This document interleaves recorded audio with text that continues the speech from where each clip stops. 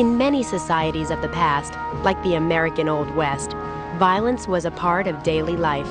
Many citizens carried guns to protect themselves.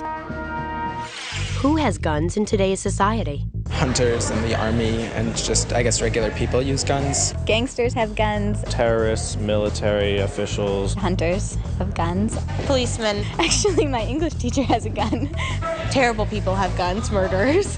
People who hunt. Groups like the NRA. Police officers use guns to protect themselves and to protect others. The army has guns.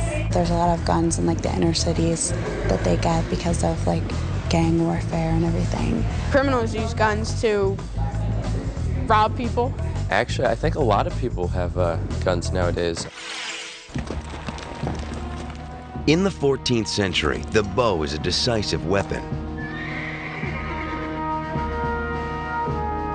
In the 15th century, the cannon's technology becomes small enough to fit into the palm of a hand and takes to the open field as a handgun. The sword is a symbol of warrior tradition that won't die, but the handgun revolutionizes warfare. European armies triumph through the use of gunpowder.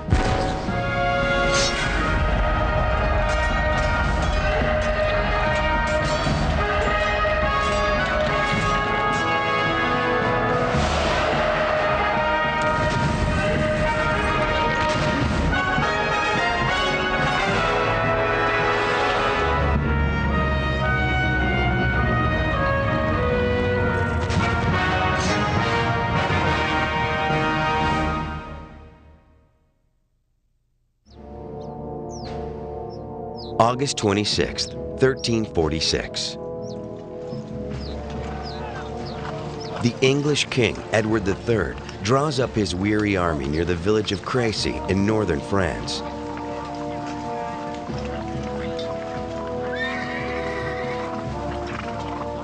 The English are outnumbered, but they have faith. Faith in their firepower, faith in the longbow. Years of fighting the Scots and Welsh have taught Edward new tactics to exploit the longbow's potential.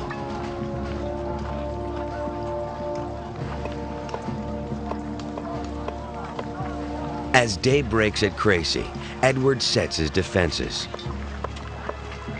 He dug holes to trap the French cavalry. He studded his front line with stakes to injure enemy horses.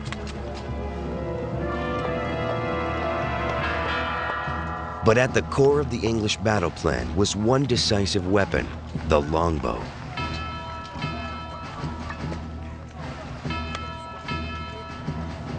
It was as tall as a man and made from the wood of the yew tree. It took 100 pounds of force to draw it, and it was deadly at 200 yards.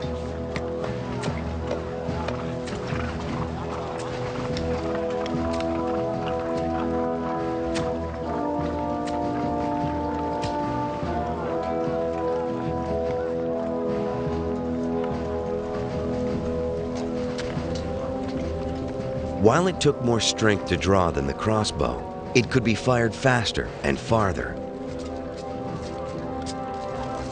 As the English archers prepared for battle, Edward arrived with his knights.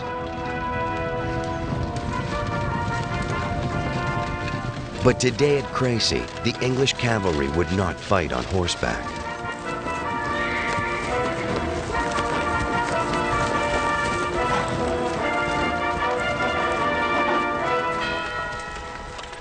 Edward dismounted his knights and stood them among his archers in a V-shaped formation known as the harrow.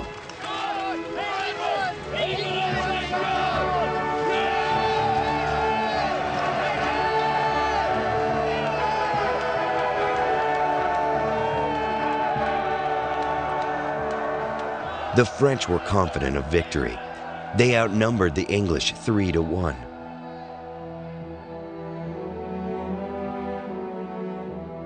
Against the English longbow, the French now deployed the crossbow.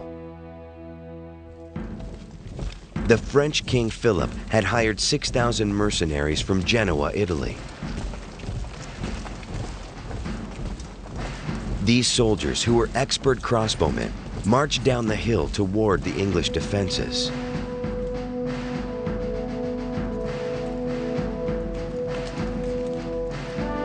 The chronicler of the time, Geoffrey Le Baker, described the scene. The first charge was made by the French against the English, with resounding trumpets, drums and kettle drums with strident clarions. And with shouting almost like thunder, the crossbowmen of the French advanced.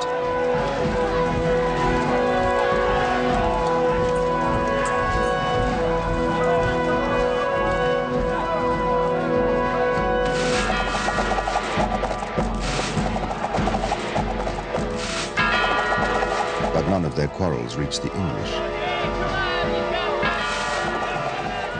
The English were out of range of the Genoese crossbows.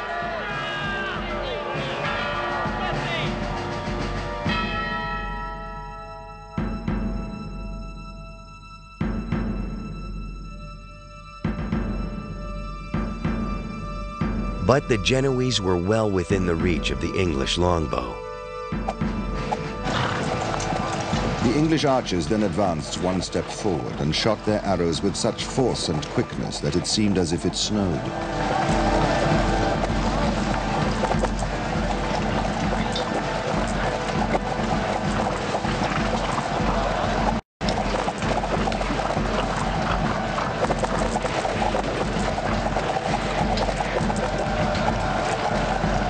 The Genoese threw down their weapons and fled.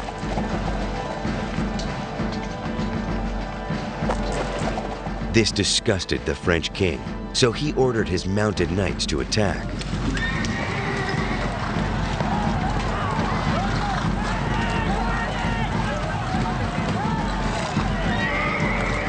The French knights charged through the confused lines of retreating crossbowmen. The ground was soft after rain.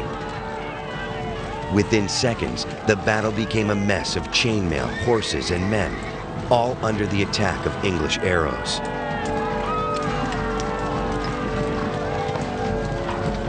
The French were in disarray. A few of their knights were driven into the English lines by the sheer driving force of their charge. They were beaten down with axes, lances, and swords. And in the middle of the host, many Frenchmen were crushed to death without any wound, simply by the weight of numbers. After 16 fruitless charges, the French withdrew, utterly defeated. The English remained in battle formation throughout the night.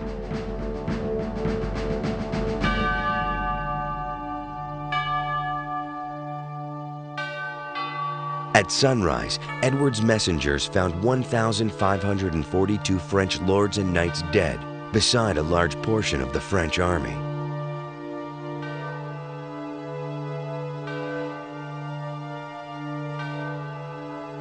The English losses? 2 knights and 80 men.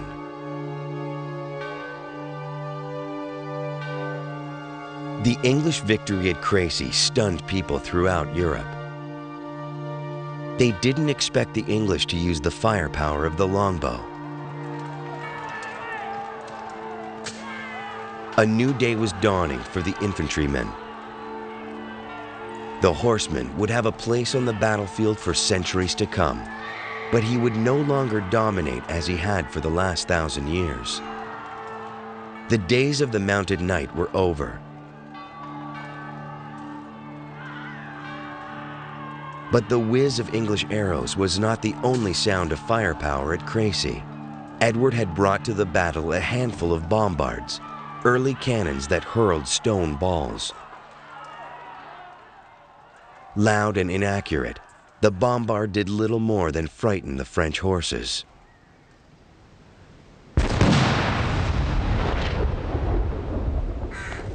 Yet it delivered the opening shot in a revolution that would transform war and civilization forever.